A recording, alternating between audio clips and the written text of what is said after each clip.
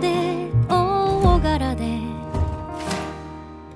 いつもしかめ面でおいと呼ぶ。でも私よりも甘党で孫が喜ぶだろうとこっそりと手品習ってお茶とか風呂とかこの人は2文字以上喋れないのかと大昔くれたなんつうもの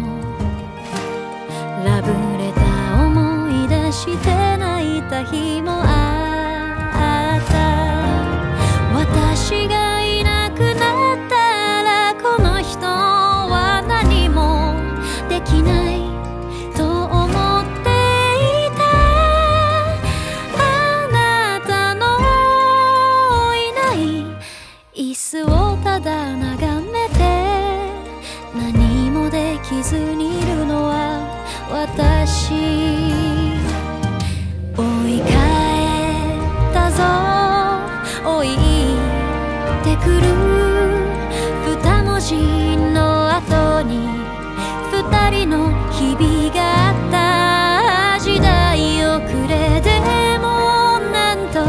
言われてもあなたと生きた時代が私のす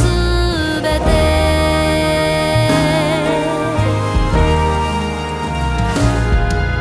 ついつい長風呂した時は溺れているんじゃないかと何度もおいと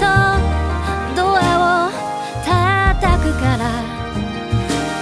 うっとうしいと言ったけど嬉しかった。あなたがいなくなって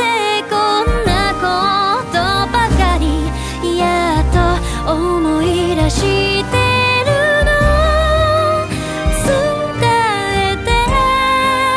いないことだらけだったね。どうか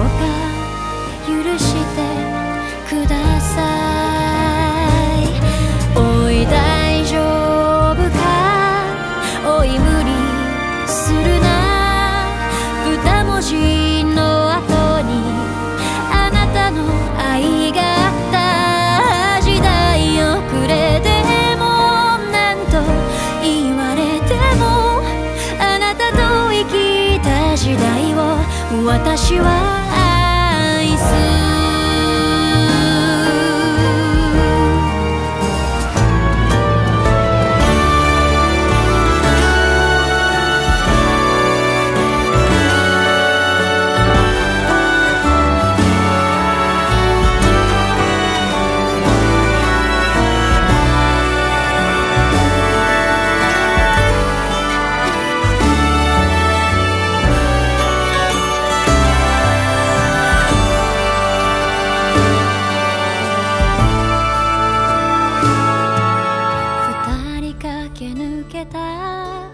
景色は変わって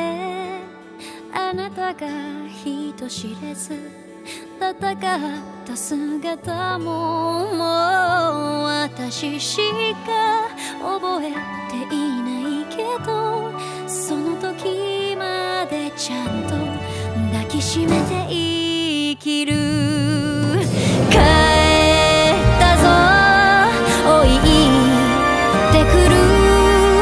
二文字の後に二人の日々があった時代遅れでも何と言われてもあなたと生きた時代が私のすべて。あなたと生きた時代を私は愛す。